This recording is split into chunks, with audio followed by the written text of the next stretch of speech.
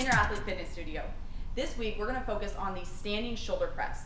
The benefits of doing a standing shoulder press as opposed to a seated is you engage your core throughout the movement, so it becomes more of a stabilization exercise as opposed to strictly a shoulder exercise. So to get started, my starting position is going to have my arms parallel with the ground. From here, I'm going to press up overhead and then bring the weight down to starting position.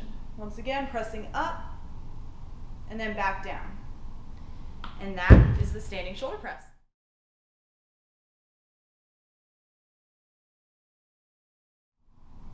If you're interested in learning more about what we have to offer here at Inner Athlete Fitness Studio, visit us online or give us a call to schedule your free consultation. Thank you, and we'll see you next week.